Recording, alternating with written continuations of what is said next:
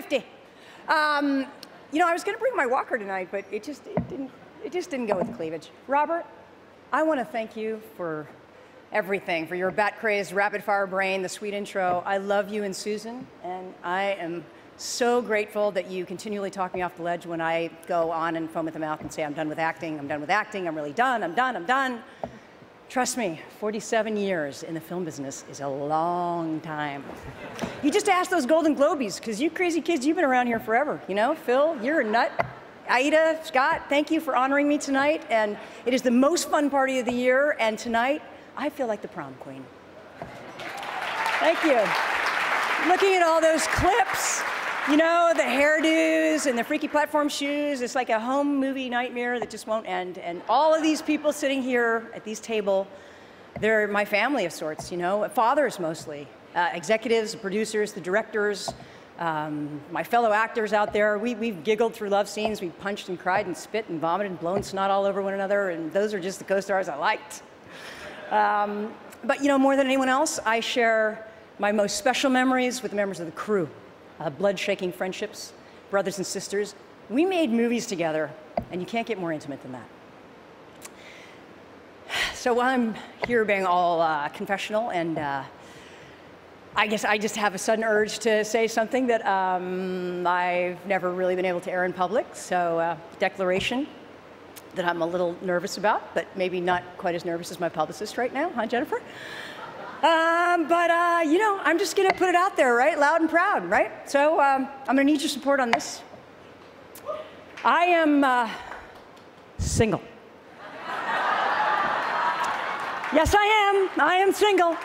No, I'm kidding, but I mean, I'm not really kidding, but I'm kind of kidding. I mean, thank you for the enthusiasm. Can I get a wolf whistle or something? Those very quaint days when a fragile young girl would open up to trusted friends and family, co-workers, and then gradually, proudly to everyone who knew her, to everyone she actually met.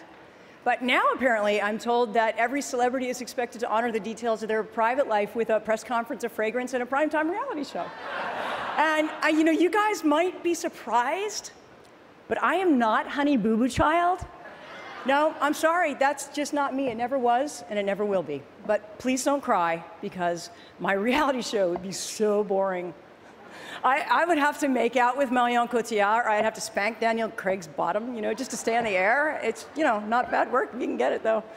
But seriously, if you had been a public figure from the time that you were a toddler, if you'd had to fight for a life that felt real and honest and normal against all odds, then maybe then you too might value privacy above all else. Privacy. Someday, in the future, people will look back and remember how beautiful it once was. I have given everything up there from the time that I was 3 years old. That's reality show enough, don't you think? There are a few secrets to keeping your psyche intact over such a long career. The first, love people and stay beside them. That table over there, 222, way out in Idaho, Paris, Stockholm, that one, next to the bathroom with all the unfamous faces, the very same faces for all these years. My acting agent, Joe Funicello. Joe, do you believe it? What, 38 years we've been working together, even though he doesn't count the first 8. Matt Saver, Pat Kingsley, Jennifer Allen, Grant Nyman, and his uncle Jerry Borak, may he rest in peace. Lifers, my family of friends here tonight and at home. And of course, Mel Gibson, you know you saved me too.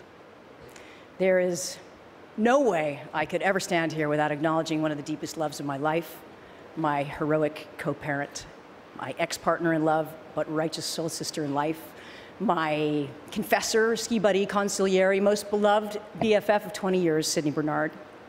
Thank you, Sid.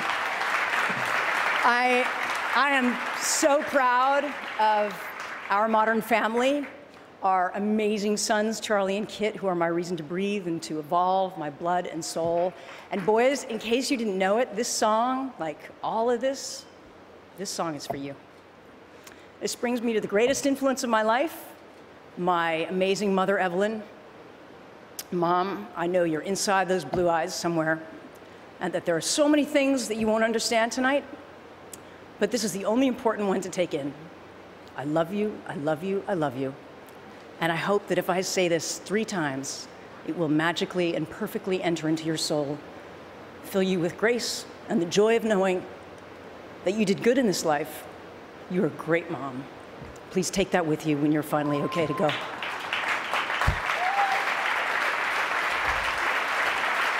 You see, Charlie and Kit, sometimes your mom loses it too. And I can't help but get moony, you know? This feels like the end of one era and the beginning of something else. Scary and exciting. And now what? Well, I may never be up on the stage again, on any stage for that matter. Change, you gotta love it. I will continue to tell stories, to move people by being moved, the greatest job in the world. It's just that from now on, I may be holding a different talking stick, and maybe it won't be as sparkly. Maybe it won't open on 3,000 screens. Maybe it will be so quiet and delicate that only dogs can hear it whistle. But it will be my writing on the wall. Jodie Foster was here, I still am, and I want to be seen, to be understood deeply, and to be not so very lonely. Thank you, all of you, for the company. Here's to the next 50 years.